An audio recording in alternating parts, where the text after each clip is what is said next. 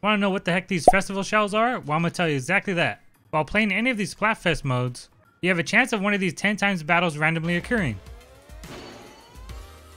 And the winning team, besides getting a lot of clout for their team, also gets one of these festival shells. And again, these 10 times battles just occur at random. But the more festival shells your team has increases the odds of a 100 times battle happening.